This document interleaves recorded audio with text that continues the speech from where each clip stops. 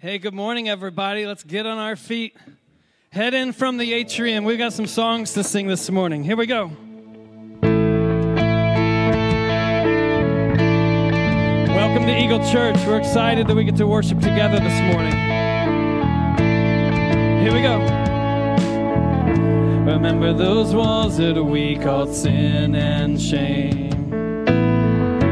They were like prisons that we couldn't escape. But he came, and he died, and he rose. Those walls are rumble now.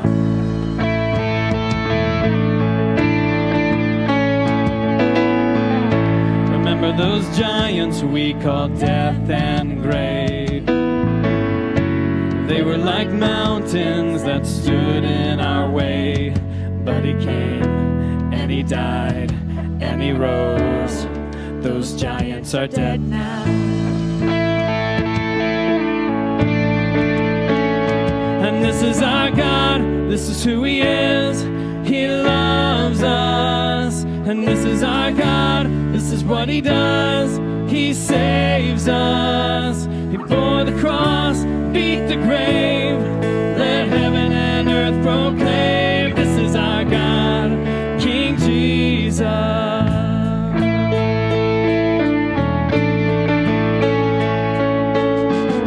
Remember that fear that took our breath away. Faith so weak that we could barely pray. But he heard every word, every whisper. Now those altars in the wilderness tell the story of his faithfulness. Never once did he fail, and he never will. This is our God, this is who he is. He loves us, and this is our God, this is what he does. He saves us. He bore the cross, beat the grave. Let heaven and earth proclaim. This is our God, King Jesus.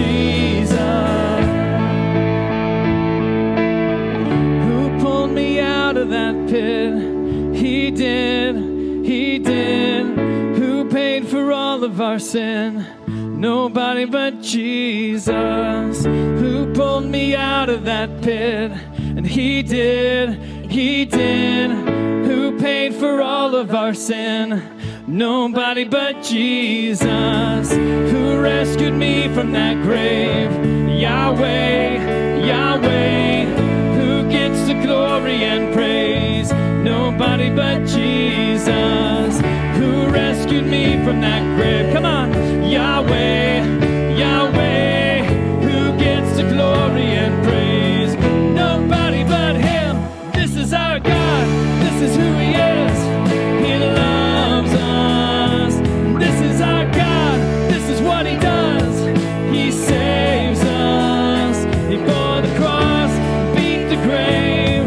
Let heaven and earth proclaim that this is our God, King Jesus. He bore the cross, beat the grave. Let heaven and earth proclaim this is our God, King Jesus.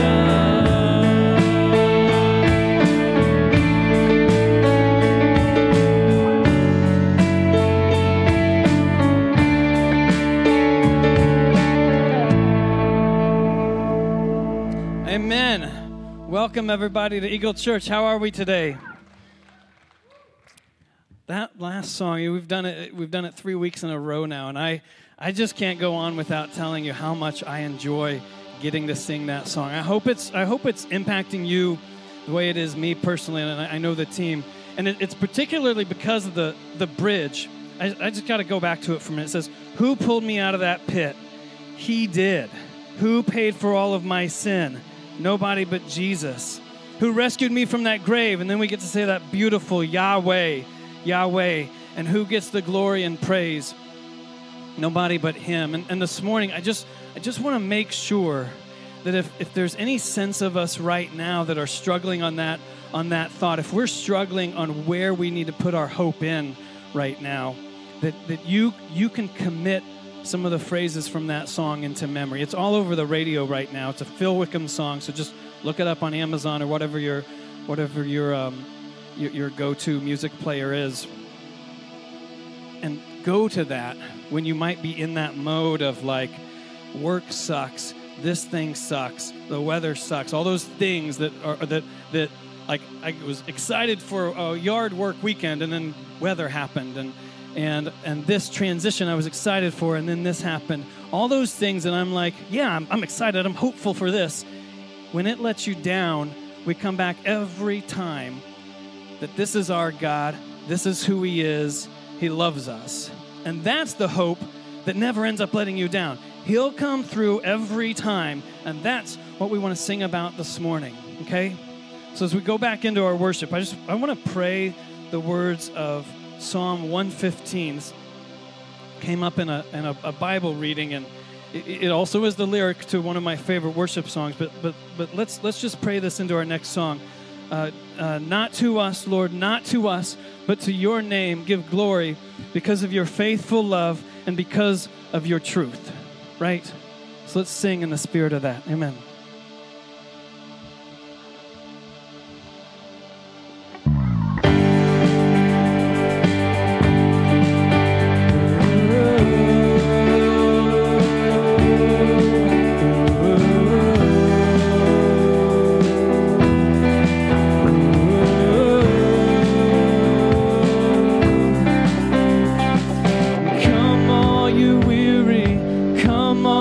Thirsty, come to the well that never runs dry. Drink of the water, come and thirst no more. Come all you sinners, come find His mercy. Come to the table, He will satisfy. Taste of His goodness, find what you're looking for. Nice. Let's sing it out here. For God so loved the world that He gave us His one and only Son to save us. Whoever believes in Him will live forever.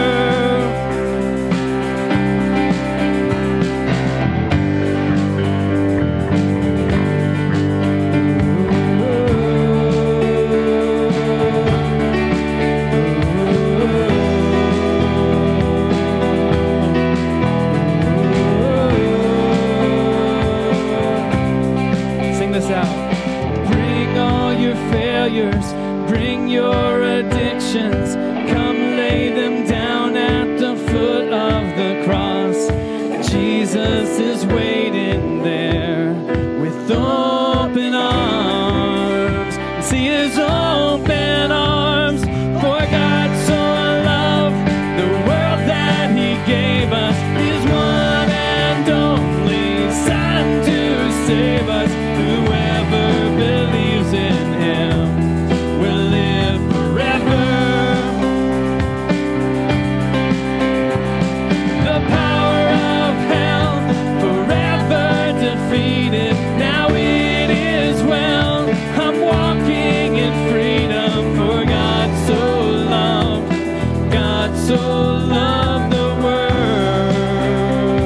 Beautiful. Good job. Praise God, from whom all blessings flow. Praise Him for the wonders of His love. Praise God, from whom all blessings flow. Praise Him, oh praise Him for the wonders of His love, His amazing love. For God so loved the world that He gave us His one and only Son to save. For God so loved the world that He gave us His one and only Son to save. forever believes in him will live forever. The power of hell forever defeated. Now it is well. I'm walking in freedom, for God so loved the world. Bring all your failures, bring your addictions, come lay them down at the foot of the cross. Jesus is waiting, God so loved the world.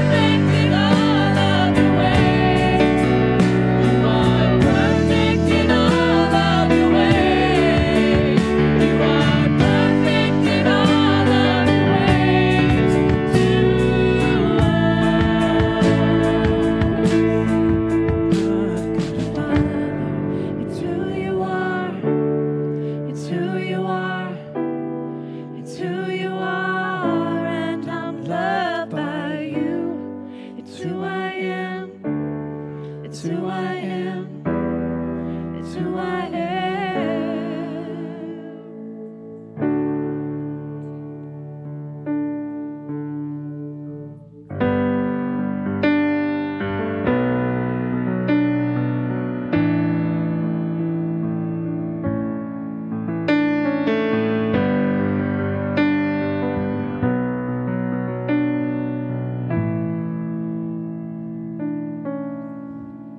You give life, you are love, you bring light to the darkness, you give hope, you restore every heart that is broken.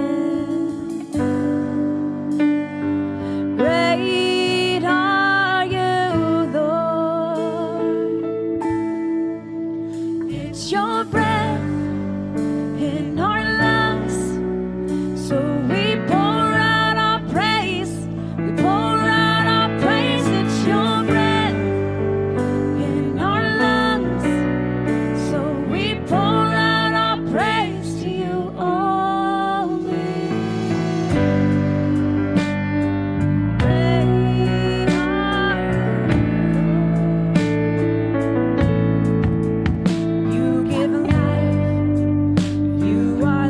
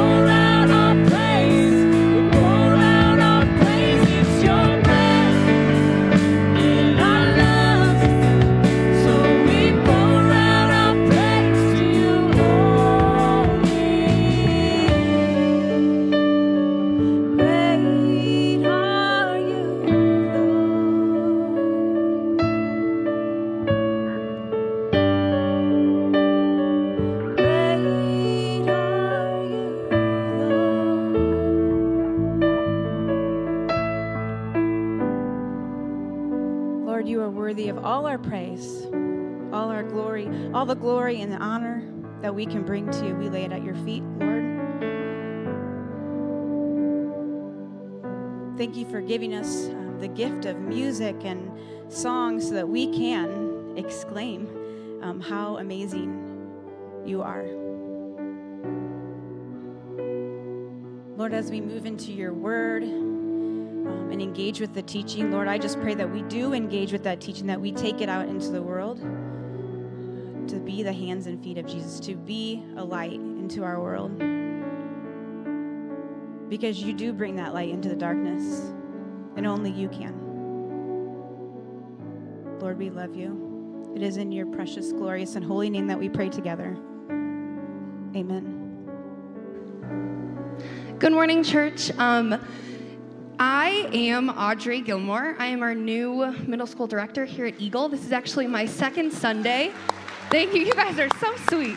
I am super thrilled to be here. I've already gotten to meet so many of your students, and they all just seem absolutely fantastic. Right, guys? You're fantastic? Yeah, Yay, one of them. students. One of them's like, I am fantastic. But I'm bringing the word today, our teaching text. So if you could open up with me, 2 Timothy chapter 1, verses 5 through 7. I'm reminded of your sincere faith, which first lived in your grandmother Lois and in your mother Eunice, and I am persuaded now lives in you also. For this reason, I remind you to fan into flame the gift of God which is in you through the laying on of hands. For the Spirit God gave us does not make us timid, but gives us power, love, and self-discipline. This is the word of the Lord. Thanks be to God. Amen. Church family, let's give Audrey another warm welcome to the Eagle family. So great having you here, Audrey. You can have a seat, everybody. So great having her here. She's 2 weeks on the job. If you're a student ministry family especially, I'd love it if you'd reach out to Audrey and have her over for dinner. I think her calendar's got plenty of open dates as she transitions into the Indianapolis area, but reach out, invite her, have her over, hang out. Middle school students have a great time upstairs with Audrey and Brad and the team. You ready for some good news this morning? Who needs good news this morning? I've got some really, really great news. After a 21-month search, but who's counting? After a 21-month search that took us coast to coast, it is a joy to announce to you we have a new worship director named John Solomon. Yay! How great is that? John and his wife, Whitney, of course, were here last weekend. Several of you met them. Thank you for hosting them so well. Solomon family, we love you. We're so excited to have you on this side of the screen eventually in the coming weeks. They are worshiping and serving right now at Mosaic Church in a suburb of Las Vegas called Henderson, Nevada. And you remember a few months ago, I told my little journey with Vegas story, right? That's been a little personal challenge for me. I said in that message, do you remember? I believe God was at work and there are places of redemptive things happening in Vegas. I just didn't experience any of them. But the Solomon family in Mosaic Church is such a window of light in the midst of a really challenging setting. And so they've been there for almost 4 years there. And previously, John served at a church in that same area for 10 years. So he's got 14 years of ministry in that Las Vegas area. And Whitney was born and raised and grew up there. So this is a big move, right, for their family. And we're looking forward to welcoming them. Timing-wise, still working out some details. Initial plan is he will be serving out there at Mosaic through May 21, and then we'll need some time, obviously, to move and transition and settle in here. But in the coming weeks, in the not-too-distant future, won't it be great, church family, to welcome John and Whitney and their kiddos? So they wanted to share a greeting with you. Good morning, Eagle family. We are the Solomons. I'm John. I'm Whitney. I'm Braden. I'm Colson. I am Adeline. This is Darla, and that is Dash. We are so grateful that God has called us to worship with Eagle Church and to become a part of the Eagle Church family. We were so overwhelmed by the care, compassion, the love, the prayer that was a part of this process. And we just want to say thank you so much for being so kind and so welcoming to us. And we cannot wait to get out there so we can worship with you, so we can raise our family with you and grow in richness in the Lord together. So thank you so much for everything, and we cannot wait to worship with you. God bless you. See you soon. Everybody smile. So one of my favorite stories from their visit last weekend was Ted and I were taking John and Whitney around. It was Whitney's first time in the state of Indiana in her life. And so if you remember, like last Friday, Saturday, they were like 2 really glorious days in Indiana. Do you remember that? Okay. So they were glorious, and we were kind of trying to help them understand. They're not always like this kind of a thing, but we were driving through Zionsville, and we're just taking a little driving tour, and Whitney just says quietly in the car, she says, "Guys, what are those beautiful yellow flowers all over the grass?" And she was sincere. She's like, "They're just so beautiful." And Ted goes, "They're weeds." They're weeds. And she says, "You're not going to kill them, are you?" And we're like, 100%. We're killing all of them. But it's just such perspective, right? She's looking at a dandelion that we look at. It's just a weed. It's got to go. And she's like, "They're so beautiful." And then she would point out another, like there was like some purplish flowers in another part. And she goes, "Are those weeds too or flowers? Because they're beautiful too." Oh, but it was just a great weekend. Thanks for everyone who was a part of the process, from staff to elders to worship team, tech team, everybody who was involved. You were super helpful. And it was just such a strong unity of spirit and oneness of heart that this was God's person and God's family for this moment in the life of Eagle Church. Couldn't be more excited. And for the chapters ahead. Amen? Open up your Bibles if you haven't already done so. 2 Timothy chapter 1. That's where we're in. We started a series kind of in this journey with the life of the Apostle Paul. We're putting kind of a period at the end of what's been a year-plus long series on Paul's life. And we've come to his final letter. We've come to his final words. We've come to his final days. It's around 67 AD. He's been arrested, re-arrested, placed in a dungeon-like prison in Rome. Nero is the emperor. Nero is coming for Paul. He's literally coming for Paul's head. In less than a year, Paul will be executed at Nero's command via beheading. And Paul knows this. He knows his days are numbered. And so he sits down, his final days, writing his final words, his final letter, book called 2 Timothy, because he's passing the baton of leadership to a young man that's been working alongside him for about 15 years. So we started this conversation, first 7 verses, this is where we're at. We're going to be in this letter for the next several weeks, so just kind of settle in. If you want to do your own little personal reading through 2 Timothy, I commend it to you. It's not an overly long book. It won't take you long, but we're going to take our time and work our way through section by section, because I think Paul's final words carry an increasing weightiness to them. We started the conversation this way, looking at the first 7 verses, and I asked the question, what was it developmentally about Timothy that gave Paul such confidence that the baton was being passed to the right person? I think that's an important question, right? That he's not just passing it to anyone.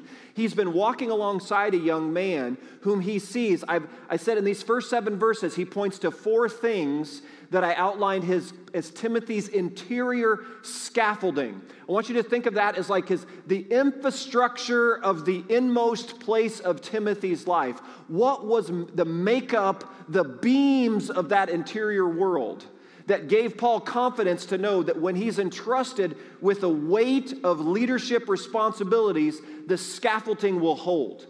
Because leadership comes with a weight, right? And if you don't have the substance in here to uphold the external weight and responsibilities out there, do I need to provide commentary on what that looks like? That's kind of every Tuesday on our news feed, okay? It's implode is only a matter of when, no longer a question of if, and how much even more critical in Jesus' church and in Jesus' mission, and only 30 plus years removed from Christ's crucifixion and resurrection. How much do you think is at stake here to make sure that the leadership that's in place can handle what they're coming up against and can carry on the mission and the ministry they've been commissioned to? There's a lot on the line here. And there's 4 things, as I started into last week. We covered 2 last week. Spiritual heritage, spiritual friendship. Those were the last week. And today we're going to cover the next 2, which is spiritual gifts and alignment with the Spirit of God. So those are the 4, what I would call beams that Paul points to in these 7 verses that make up Timothy's interior scaffolding. So spiritual gifts, verse 6, that Audrey read for us. For this reason, Paul says to Timothy, I remind you, he's speaking to Timothy, I remind you to fan into flame the gift of God, which is in you through the laying on of my hands. So a couple phrases I put in your notes there, right? Fan into flames it means to kindle, to stir up into a fire. So that's what it means to fan it, to stoke it, stir it up. And then the gift, the word gift, actually comes from the word charisma. And it has this idea of a divine empowerment to get done what God has assigned you to get done. So God doesn't just ask you to do something. I think it was Augustine who said, God, demand whatever you wish, but God, provide for whatever you demand. That was Augustine. That's what's going on here. He's going to ask Timothy to step into some significant places of leadership, but he's empowering, he's giving him charisma, a divine enablement to do what he's been asked to do. You tracking with me? And so 1 Timothy 4, the previous letter that Paul wrote to Timothy, he reminded Timothy that the elders got around you, and the elders placed their hands on you, just like Paul had done. And in that praying and placing on of hands, the scripture says in 1 Timothy 4 that God imparted to Timothy a spiritual gift, a charisma. Now, we're not given a lot of details about what that might be. I think it's pretty safe to speculate there had to be something in this arena of empowerment in Timothy's life in the pastoring, shepherding, teaching, and leading because of what he's going to be thrust into. So there's something here, it's like, hey, is imparted to him something beyond Timothy's own personal skills and abilities, a supernatural, a spiritual of God gift, an impartation from God through the laying on of the hands of the elders and Paul. And so he's reminding him. I want you to see, church, there's a difference between the impartation and then notice the exhortation to fan it into flame. So it's the impartation of the gift, and then there's the exhortation to develop what you've been given. As one writer put it, the gifts don't come to us in full bloom. They must be cultivated and exercised over time. And so you remember last week, if you were here last week, I shared about a person in my life who was greatly impactful named Pastor Andy Winters. He was a youth pastor, Community Heights Alliance Church, Newton, Iowa. I was 16 years old when I first met Pastor Andy. And I was new to the whole church scene. Jesus was like fourth on the list. It was blonde hair, blue eyes, beautiful Kendra. I wanted to be wherever she was. You know, Jesus will use whatever he's got to do to get right. And I was just, hey. And her mom said, if you want to hang out with Kendra, you got to hang out at the church. I'm like, I'm in. I'm at church. So I'm hanging out at church. And the youth pastor says to me, I started hanging out in the youth group a little bit, and he says, hey, every spring we do like this. You remember those days when the youth group like led the adult service with like a skit that the whole youth group would put on? Like they did a drama, like a 10, 15-minute kind of like play or skit that all the youth group would do together. And Pastor Andy says to me, he says, hey, Eric, I'd like you to be a part of this skit. Now, remember, I'm new to this whole thing. I got no idea what's going on. I said, okay. It was my first experience with being voluntold, right? You ever? Okay, in church world, you're going to get really good to use voluntold, right? And so he says, and I picked the part for you. I said, really? He said, yeah, I want you to be the pastor. 16 years old.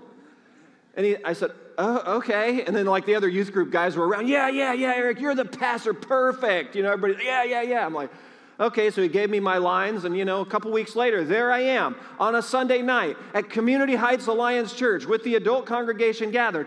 I step behind a massively large wooden pulpit, and I read memorized lines, pretend preaching at 16 years old. I graduate, go off to Iowa State, and when I step onto campus at Iowa State, another man I mentioned last week, Scott Ely, he's a campus leader at a ministry called Campus Crusade for Christ. It's now called Cru Campus Leader. And Scott Ely steps into my life, and he says, Eric, I want you to help me lead a Bible study on your floor, on your dorm floor.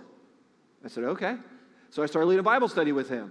And he said, hey, Eric, prime time, Thursday night meeting. We got a big hub meeting, a couple hundred students.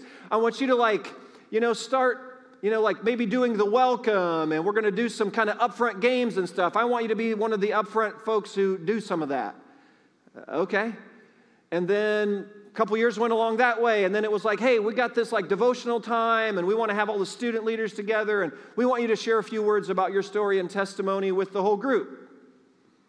Okay. And so we just kind of, kept taking steps. I graduated from Iowa State. I came to Indianapolis to work for Eli Lilly and Company. I became a marketing systems analyst at Lilly. Loved what I was doing there, loved the people I was with. They were paying me way too much money, way too early in my career to do what I was doing. It was Prozac Glory years, Lilly. You remember those Prozac Glory years? I remember showing up at my first meeting at Lilly, and there was this massive spread of food in the center of the table. I said, what in the world is this? And they said, oh, all the group meetings have this food in it. I go, oh, this is heaven on earth right here. I show up at Lilly, and I need a church home. I meet Pastor Kerry Bowman.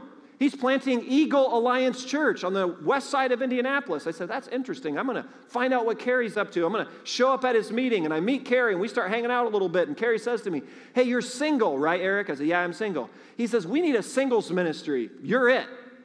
Voluntold. See, I told you. You want to do that? I said, that sounds like, okay. So we started singles ministry, started getting them together, and then about a year later, Kendra and I got married. Yes, the same Kendra who, right into the church scene. Yes, her, and we get married, and Carrie says to Kendra and I, hey, you're a young couple, like a young married now. We need like a young marrieds ministry. You're it. Catching the theme here, aren't you?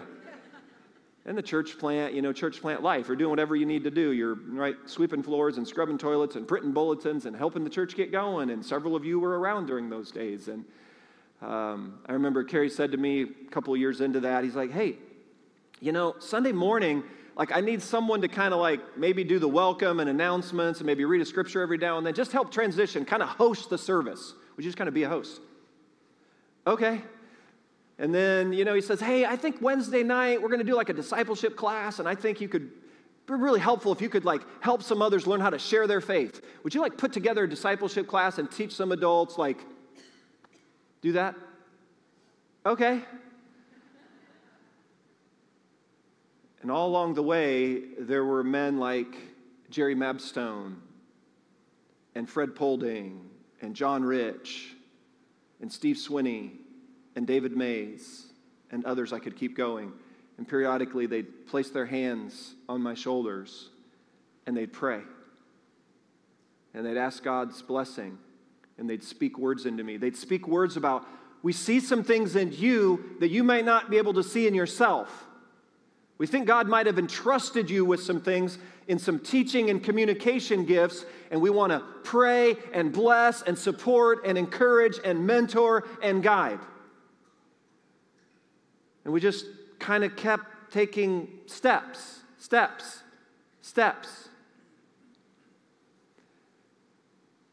don't know about you, but sometimes I can make the Christian life way too complicated. I can just overcomplicate it.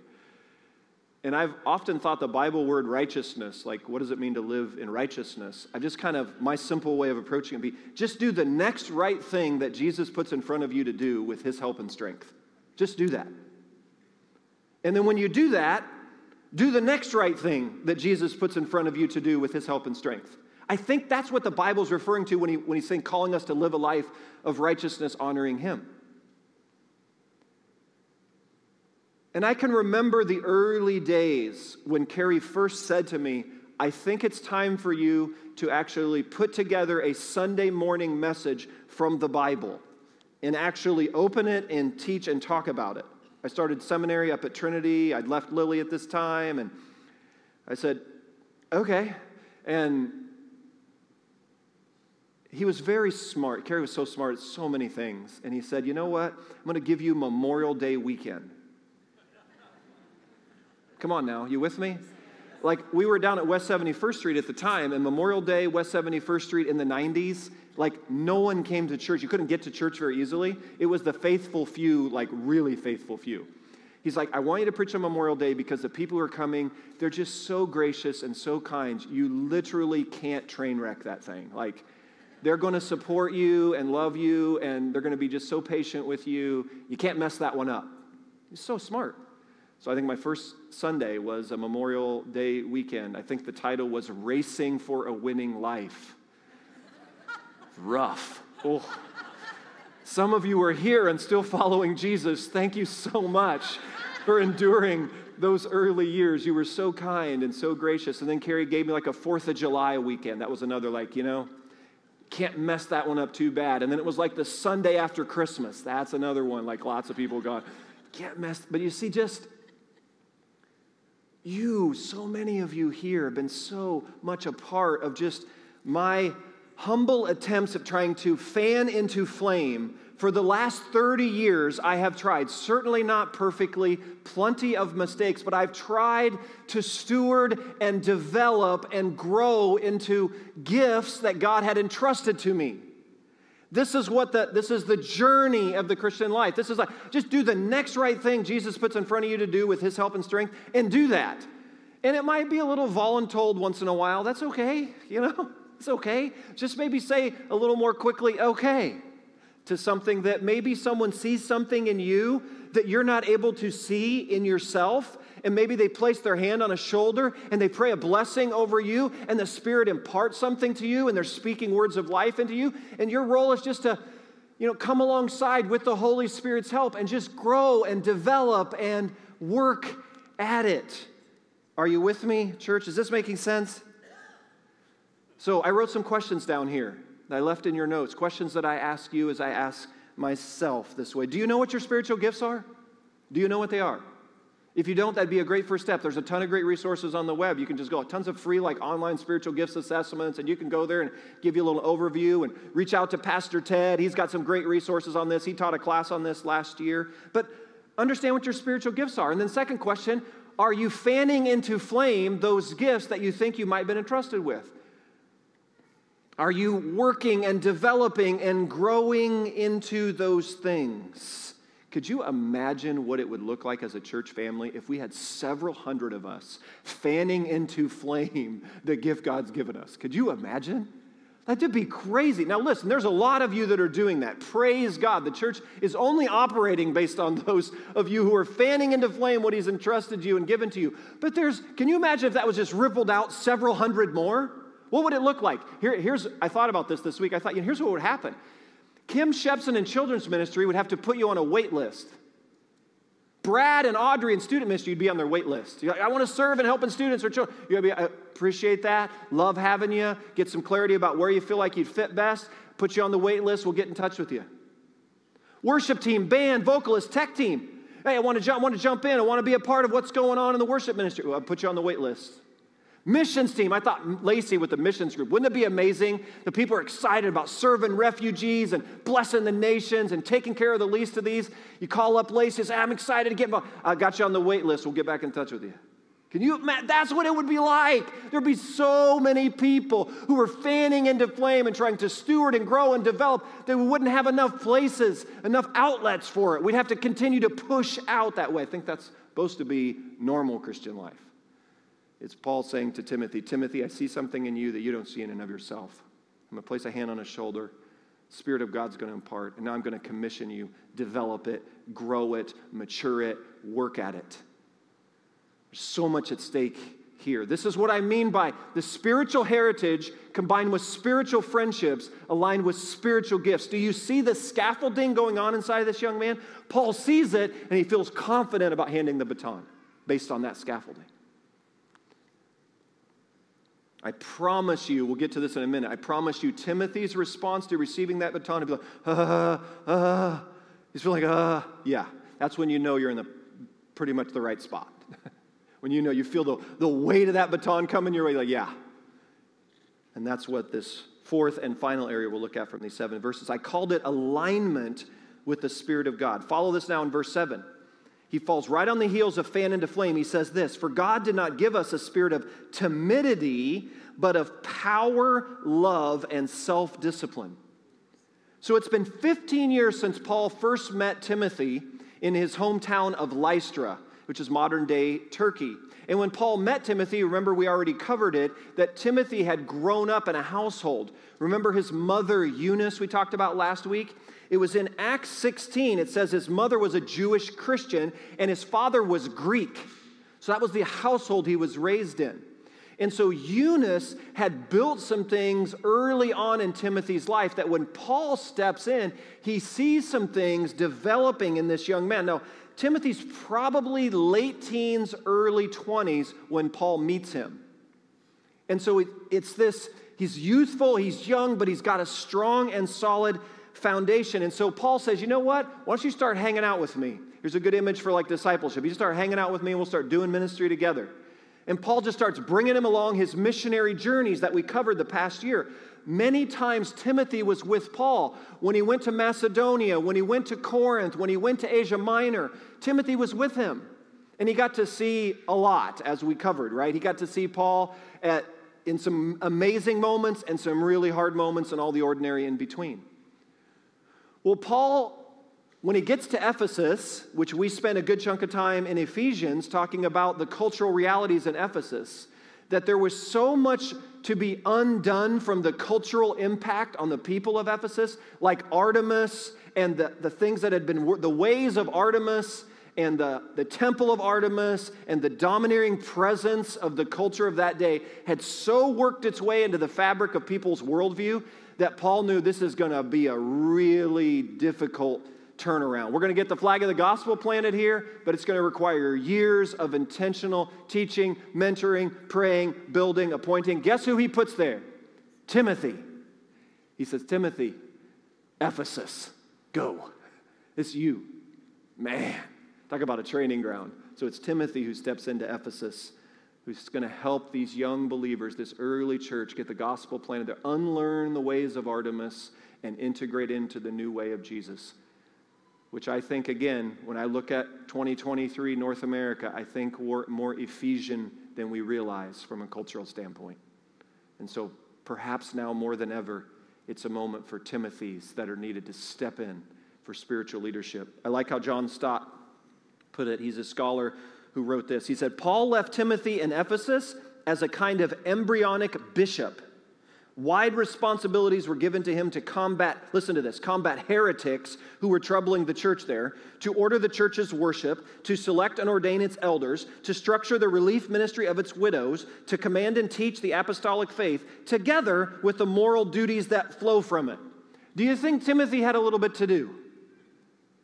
Do you see, like Paul, but Paul was confident that he saw some things inside this interior world of Timothy. He said, you can handle this. Absolutely, it's going to stretch you, but this is right where God wants you. It's weighty responsibilities to a young man who the scripture says this about Timothy. He's young, he's weak, and he's shy. That's what the Bible says about him. Young, weak, and shy. I put it in your notes.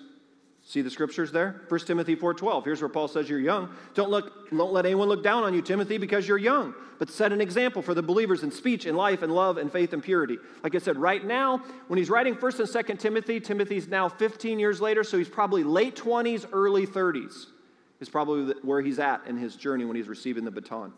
And he's weak. Look at 1 Timothy 5:23. Stop drinking only water. Use a little wine because of your stomach and your frequent illnesses. So Timothy's body was struggling. He had digestive issues, stomach issues. And so he just felt weak a lot physically. His body was a challenge. Some of you here know all about this. You're so passionate to serve Jesus, and your body just doesn't hold up very well. You're Timothy. That's Timothy. That's where he was at. So he was young, he was weak physically, and then look, he's shy. 1 Corinthians 16, Paul writes to the church at Corinth about Timothy. If Timothy comes, see to it that he has nothing to fear, because he knows Timothy's prone to fear. He's prone to get scared while he's with you, for he's carrying on the work of the Lord just as I am.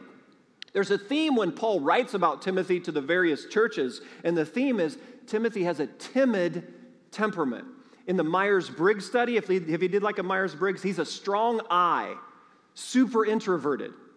And so he tended to kind of shrink back from challenge stuff. He was a bit shy, and he would get scared easily, struggle with fear. This is Timothy. Like, I felt like his childhood nickname might have been on the playground. Hey, Timid Timothy. Hey, Timid Timothy, come on over here. So young, weak, shy. God says, got my man. Right there.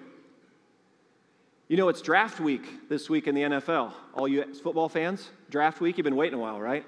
And no, I don't have any inside information on what in the world we're going to do to drafting a quarterback, right? But At the Colts facility, there's a draft room. They call it the war room. That's some of the language they use. This massive room with all these whiteboards, magnetic boards. And there are these little magnetic, like small pieces like this that are like magnet that have different players written on them. Name, school they went to, height, weight, position. They have these like magnetic strips everywhere of all these. The room just filled with all these. And then they've got them moving all around the board. And I thought about, the Bible says that God's got his own draft room. He's got his own war room. He's got his own magnetic strips. Do you know what the qualities are on those magnetic strips? They're like this: least likely, ordinary, not sure, timid, weak, overlooked, forgotten, marginalized. Like, God's got a draft board. Now listen, it's not to say he can't use anyone that comes to the table with a little bit more like strength, like Simpson. Like, there's an occasional story through the Bible where God does use someone who brings an awful lot, humanly speaking, to the table. But you have to agree with me, when you read the Bible, the general pattern in the scripture is God uses the ordinaries, the least likelies, the Timothys, and the Davids. Do you remember David? David was a family run. He was 8th in the line. Like, he wasn't even invited to the party. He says, okay, David, next king of Israel, second king of Israel. Saul was the people's choice. Whole lot of commentary we could make on that, right? The general picture in the Bible as well is the collective voice of the people isn't always wisdom. We probably need a little bit of help in that these days.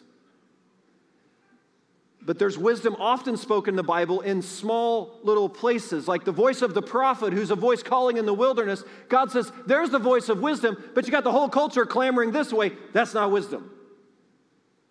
I think that might be a bit us these days. And so you got David. He's not even invited to the party. He says, yeah, I pick him. Saul was God's choice. Saul was the people's choice. David's my choice. He wasn't even invited to the party. Family run, taking care of the sheep out in the pasture, and probably comes to the party smelling like, the outside, manure and everything else. Yep, there's my man. Gideon. He takes Gideon. Remember last week? What did it say of Gideon in Judges 6? God says, hey, mighty warrior. And Gideon's like, yeah, you got the wrong address. And he says, I'm from the weakest of all the people. My family is the least in the clan. Weakest and least. Draft board. That's God's draft board right there, right? Family run, weakest and least. How about Peter? Peter in the New Testament, he denies Jesus 3 times, running out. It's getting pressure packed. He needs Peter to step forward. Peter runs away. Not once, twice, 3 times. Peter, there you go. You're going to be a spiritual leader in the church. Huh? Thomas. How about doubting Thomas, the guy who says, I'm not jumping on the Jesus train with his resurrection thing until I see the hands and the feet and the scars myself. Saul of Tarsus arrests Christians, persecutes followers of Jesus. Yep, there's my man. And then timid Timothy. Are you following me? Are you tracking with me here? Here's the general pattern with God. When he's going to his draft board to select what he's going to get done in the world, he's like, here's what I've got. I'm going to look for the least likely, the ordinary, the often overlooked, the shy, and the timid. That's who I'm looking for. And you say, well, why would God do that? Why is it that way? Well, Paul writes about this to the church at Corinth. Here's a couple of sentences he gives us. It gives you a little window into the why. 1 Corinthians 1, 26 to 29. He says to the church at Corinth, brothers and sisters, think of what you were when you were called. Not many of you were wise by human standards. Not many were influential. Not many were of noble birth. But God chose, follow this, the foolish things of the world to shame the wise. God chose the weak things of the world to shame the strong. God chose the lowly things of the world and the despised things and the things that are not to nullify the things that are. Here's the so that no one may boast before him. Well, here's my translation of that paragraph. I wrote this. God chooses the least likely to accomplish his purposes because it's most likely the attention and focus and credit will go Godward. Do you follow that? He chooses the least likely because it's most likely that the attention and focus is going to go Godward when he gets done what he wants to get done in this world. So another way to say it is God's going to arrange the way he gets his mission and ministry done in this world. He's going to arrange the ingredients in such a way that people are going to look upon it and say, that had to be God. That's the point. Does that make sense? So if you're here and you feel like super underqualified and slightly overwhelmed, or maybe major league overwhelmed, we might say it this way today. You feel out over your skis. You're in God's draft board. Perfect. I'm looking for everyone who feels like they're out over their skis, God says, who feels completely overwhelmed, wondering, for sure, I'm feeling shy about this, I'm feeling pretty timid about this, I'm pretty weak in this area. God, I don't know. And God's like, yeah, this is why. Now, church, do you understand why Paul then has to say to Timothy, Timothy, I understand you've got a back, you're young, I understand you struggle physically, I understand your temperament is pretty timid and shy, but here's what I want to remind you of, verse 7. He says, God didn't give you a spirit of timidity. I know they call you timid, Timothy. I'm going to rename you right now. He says, God says, I'll give you a spirit of power. Notice these three: power, love, self-discipline. So here's what Paul put on the table for him. Power, these three words I put in your notes. Dunamis. It's a strength that comes from God's resources. How good do you think that strength will be? God says, from my resources, I will strengthen you. I'll give you dunamis.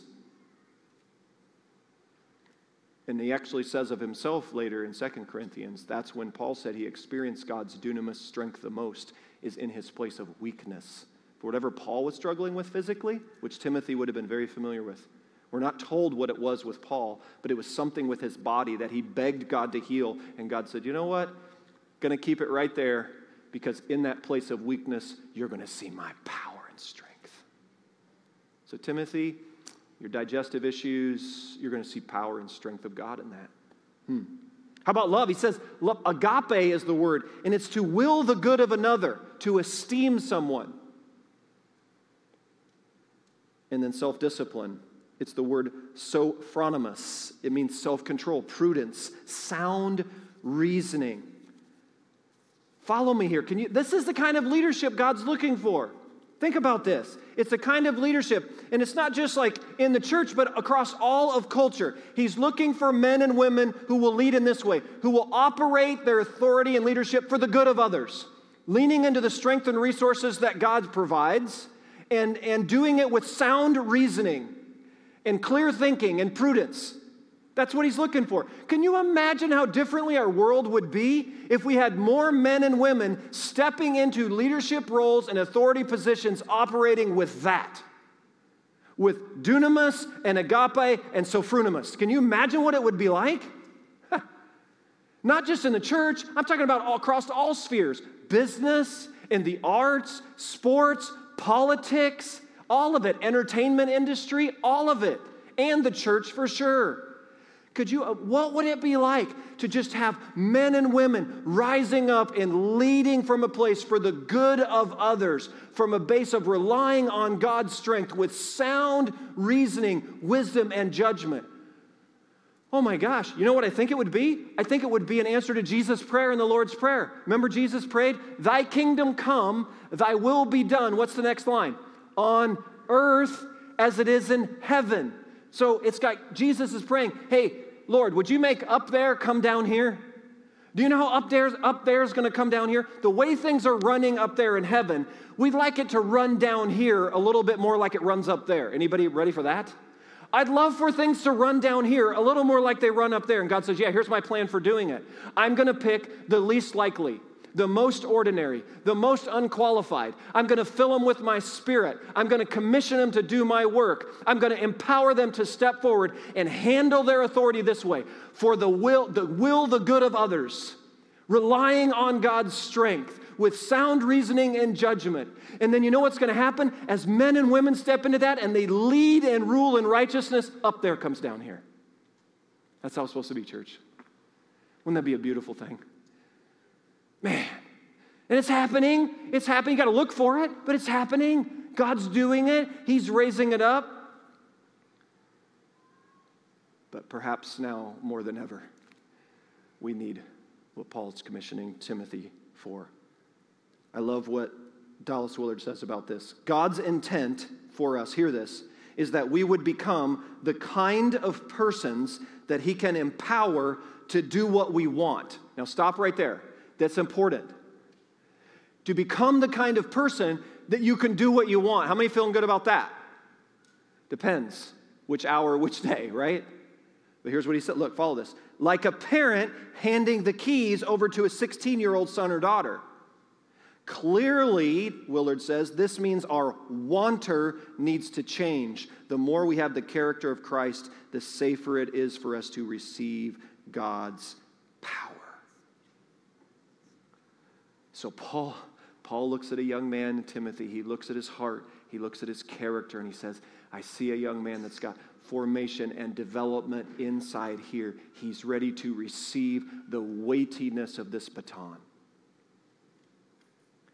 Church, isn't that a vision for disciple making for us as a body? I can't think of a better vision for a home as parents and for a congregation as a church. Like, we are the Loises and Eunices of today, raising up the Timothys of tomorrow. That's what we're commissioned to do. We're to band together and to guide and to pray and to counsel and empower and equip and develop, fan into flame the gifts God imparts and entrusts by the Holy Spirit to a generation that's coming up. And then the generation that's coming up, we need to release them to step into places of leadership, having been equipped, having been empowered, having been developed, having been discipled.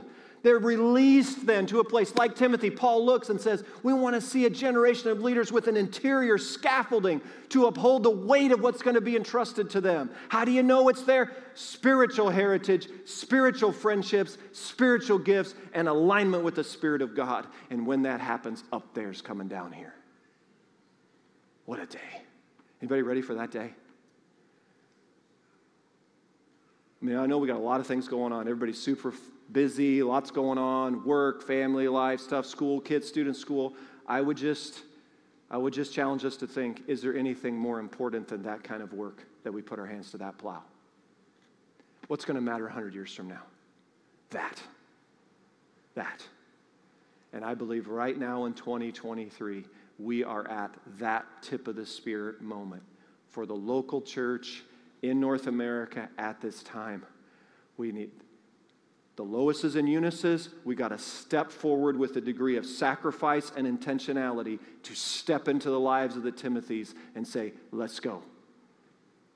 There's too much at stake. There's too much on the line. It matters that much. And it's going to take all of us.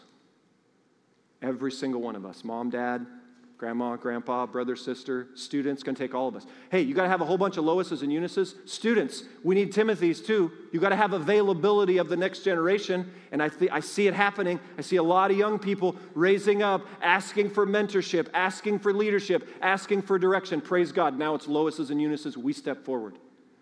And we step into like the Paul-like place.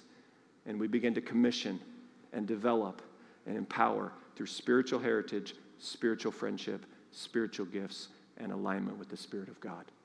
May it be so. Amen. Don't want to see up there, come down here. Worship team, come on back up. Let's pray. Jesus, thank you so much for Paul. Thank you for his faithfulness. Thank you from a dungeon and a cell, chained, no doubt probably bloodied from his flogging. He writes such impactful words, bridging from 67 to 2023. That has to be the word of the Lord. And so right now, by your Spirit, would you empower us, enable us, equip us to be the Loises and Eunices of today, raising up the Timothys of tomorrow. We need your help, Lord. We feel overwhelmed, at times very weak, perhaps wanting to shrink back. May we hear today, I've not given you a spirit of timidity, but of power, love, and self-discipline. Grant it to us by the Holy Spirit. Make it so. Thy kingdom come, thy will be done on earth as it is in heaven. In Jesus' holy name, amen. We're going to wrap up with one final song. As we do, we're going to receive our tithes and our offerings. Details are up here on the screen, how you can give electronically. There's some boxes in the back if you want to give your physical gifts that way. Thank you so much for your generosity. Continue to steward. That's what we're putting the resources to, this very vision of raising up a generation and building and multiplying leaders, all this stuff. And it takes resources to get it done. And so thank you for helping us do that together. Let's stand together. Team's going to lead us one final song, and then we're going to hear from Kim, our children's director.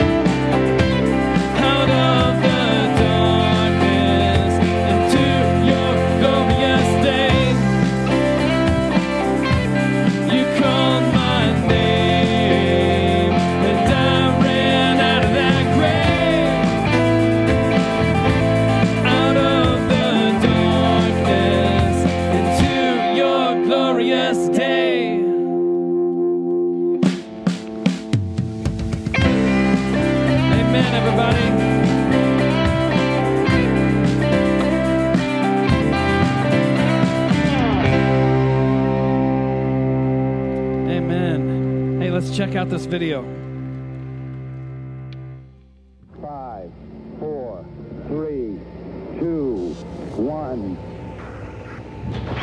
command to internal.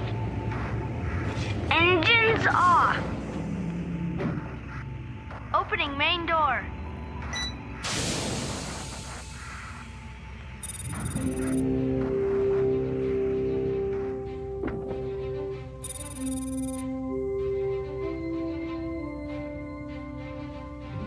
Wow! This is amazing. Look, over there. Let's go.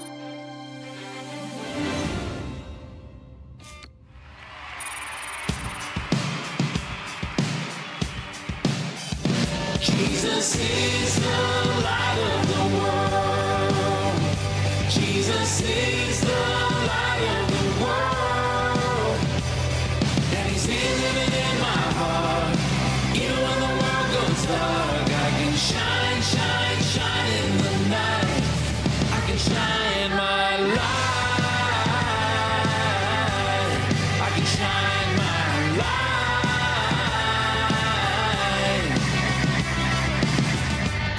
His light in me, always ignited, and I can't hide it. It burns eternally. Jesus is the light of the world.